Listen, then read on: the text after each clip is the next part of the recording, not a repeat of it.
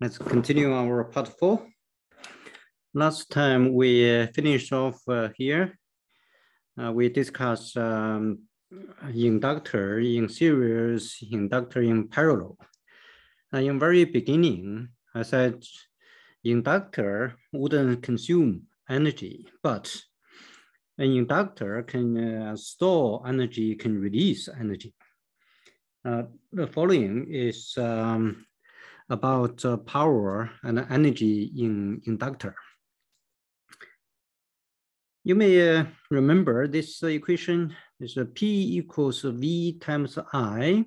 This is a very simple relationship between power, voltage, and current. We just learned this fundamental physics with the inductor. The relationship between voltage and the current is covered by this equation, V equals L di dt. Okay, this is V. Now, if we use this part, we replace V there. Now we have P, I left here, we have L di dt. And this is simple mathematics. According to original definition of power, P equals dW dt. Now, here we have P equals IL di dt. Now we can link those two equations together. Here is dW dt equals IL di dt. So we have this equation. Now, because both sides, there is dt, we can get rid of dt. As this same thing, get rid of. Now we have this left, it's dw equals Li di. All right. Now both sides we take integration. And here, because L is a constant, we take L out. We have L integrate I di. This integration differential, this cancel each other. Those two cancel each other. You have W equals L is a constant. Integrate I di. That is 1/2 I squared. If you have any doubt about this, you can check your mathematics book. This is energy stored in inductor. So this is energy equals 1/2 Li squared. That is energy in inductor. And this page is about example. I jump this page because we will do this during synchronous session. Similar to inductor, we discuss capacitor. Now, capacitor basically is a device to store energy. Yeah, normally you have two plates there. In between is a dielectric material.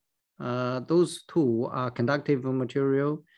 If we consider parallel plates, if you apply a voltage, this is a battery, say this is a battery, and here you have a positive charge, this side you have a negative charge.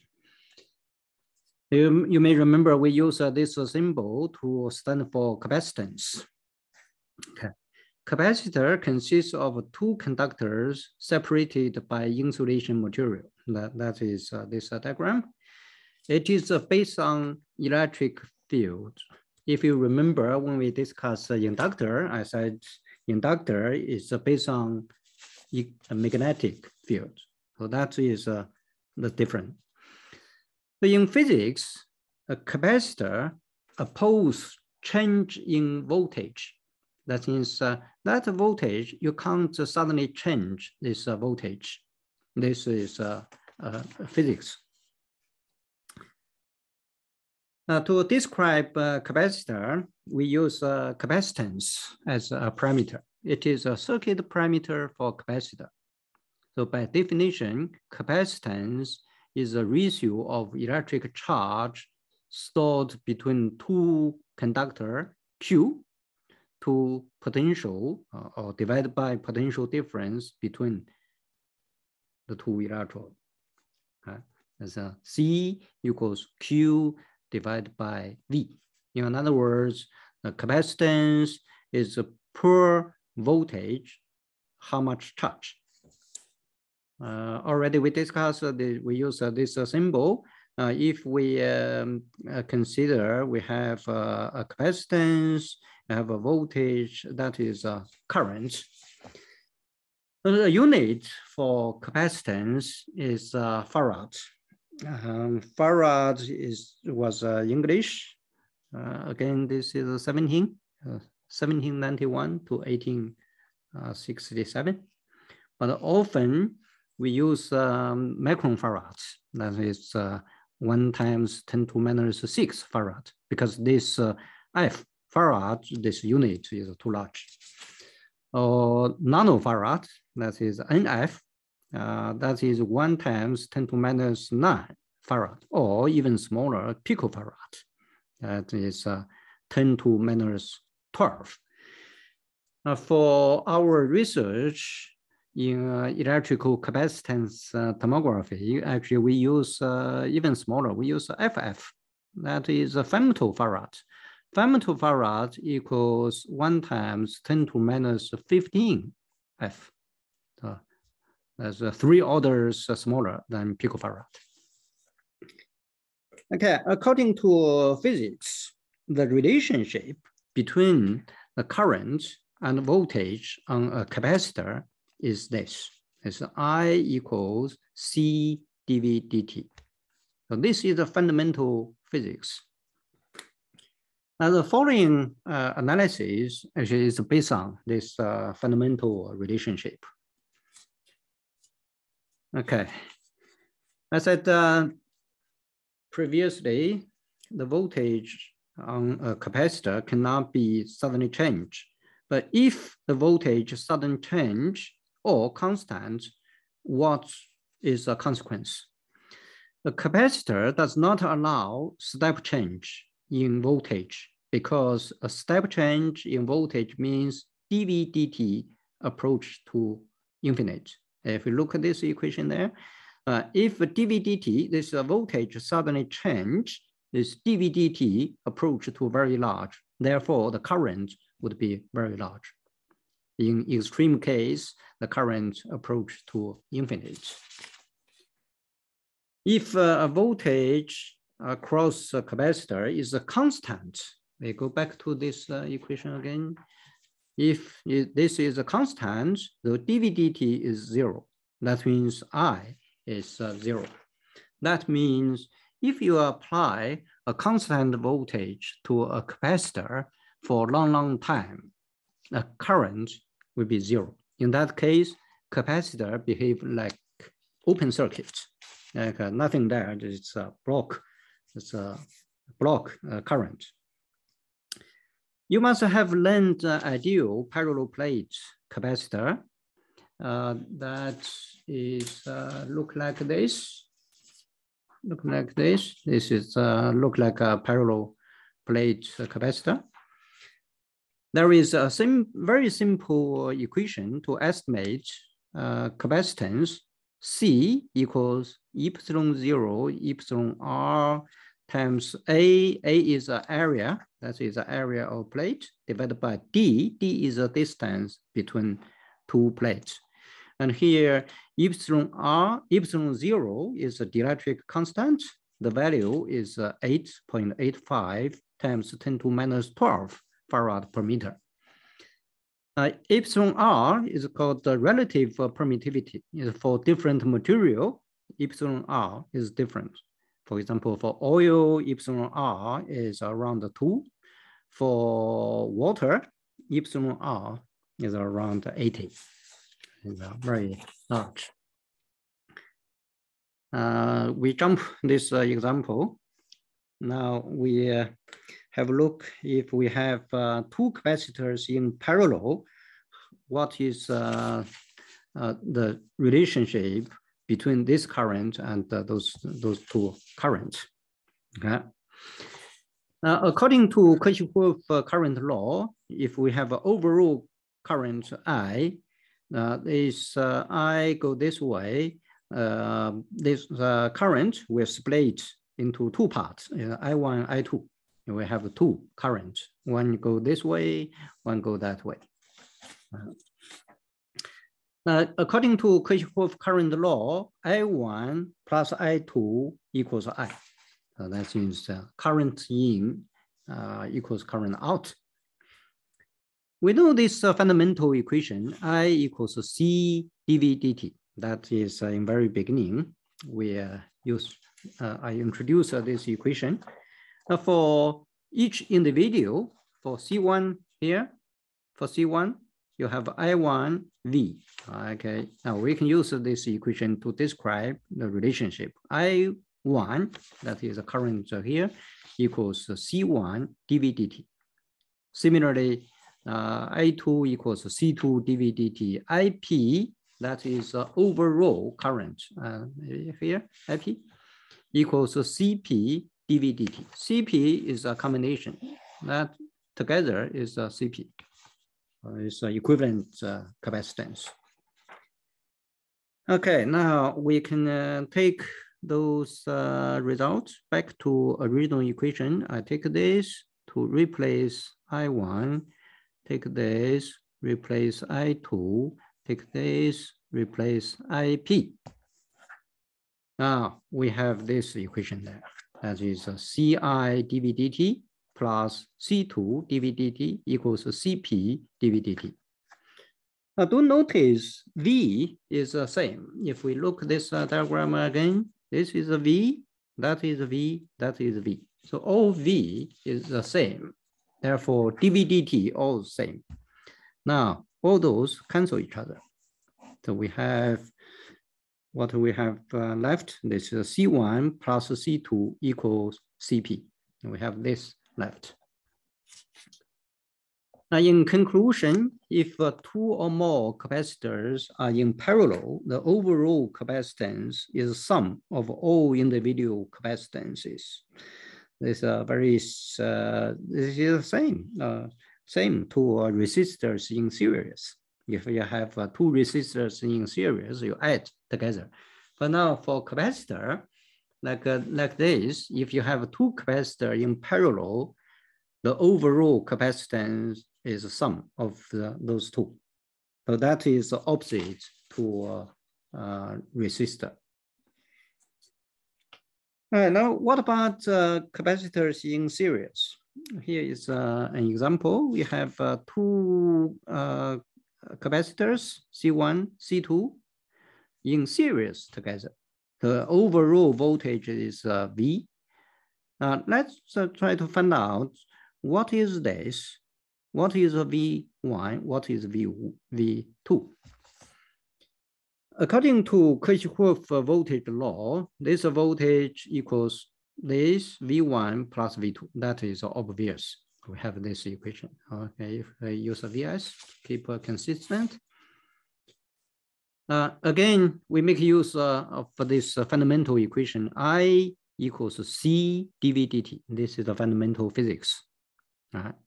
Now, if I move dt to this side, move to this side, this is I dt equals C dV. And then I take integration, both sides take integration. Because C is a constant, I take C out. This is C integrate dV. Here is that is a differential, this integration, this cancel each other. I have a CV left.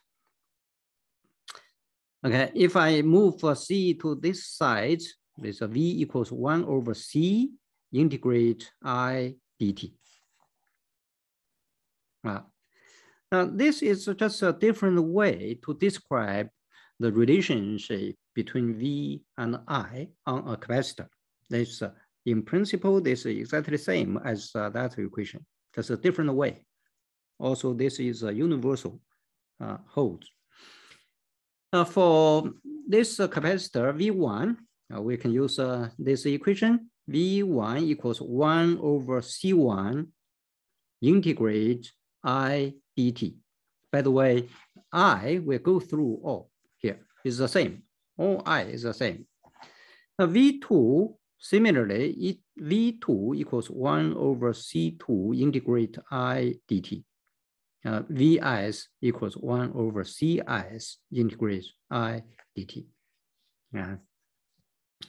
Now we work out what is V1, what is V2, what is Vs.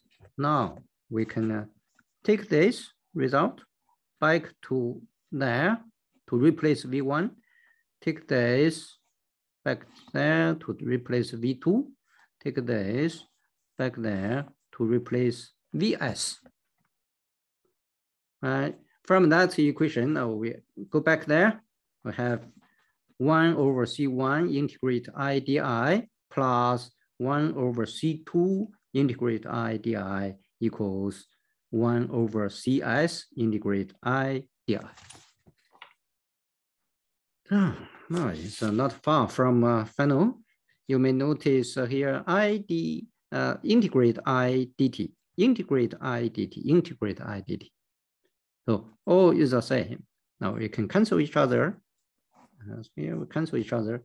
Now what we left is 1 over C1 plus 1 over C2 equals 1 over Cs. That is a final result. These results give us a conclusion. If 2 or more capacitors are in series, the inverse of overall capacitance, this is the inverse of overall capacitance, is the sum of inverse of all individual components. This is similar to resistors in parallel. In format, this is similar, but in principle, this is exactly opposite. The last bit in this part is about power and energy in capacitor. This is similar to inductance. Right, similar to inductance, with a capacitor wouldn't consume energy, but can store energy, can release energy. In very beginning, we learned P equals VI. So that is power equals voltage times current. Because I equals C dV dt, this is the fundamental physics. Now P equals VI, we use this, replace I, we have V C dV dt. In another, from another angle, we know the definition of power is P equals dW dt. Here is also P, that is also P. So this part must be equal. So that we have this equation dW dt equals V C dV dt. Because both sides, there is a dt, this cancel each other. I have dW equals VC dV. And then both sides, we integrate. Again, because C is a constant, we take a C out. This C out, integrate V dV. Integration differential cancel each other. I have a W left equals, actually, okay, I should move this C out. Put this outside. So C is a constant, integrate V dV. If you check your mathematics book, integrate V dV equals 1 over 2 V squared. So that is the energy stored in a capacitor. From this final result, you can see the energy proportional to capacitor. If you have a bigger capacitor, you can store more energies. Proportional to V squared. If a voltage is high, you have more energy stores. So that is obvious. Following pages, this is an example, and here is a summary. That is a summary. All right, we finished part 4. Is part 4? Yeah, this is part 4. We finished part 4. So next time we will start part 5.